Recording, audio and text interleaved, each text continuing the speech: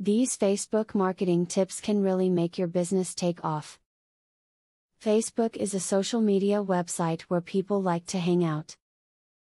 They share photos and videos, link to sites they like, and chat amongst friends. They also have the ability to interact with companies and brands they like, or find new firms they want to buy from. Tap into this market with the advice below. If you have nothing valuable to say to your audience, do not say anything.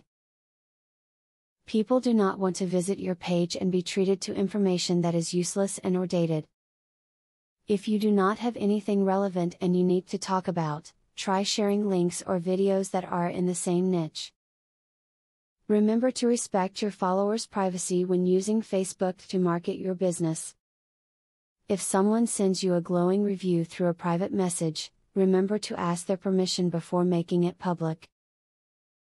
They may have chosen to send you the message that way because they did not want to be publicly acknowledged. Never make the assumption that Facebook is the only game in town when it comes to social media marketing.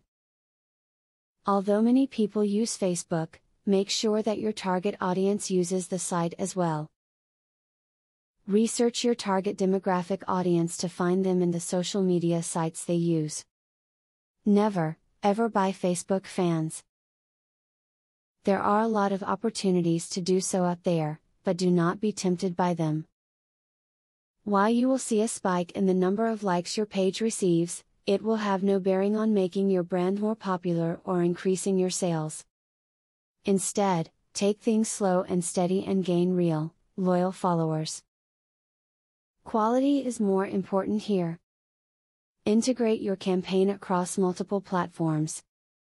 You want your branding, your site's look and feel, to be consistent across your Facebook page, your website, your Twitter page, your YouTube channel, and so on.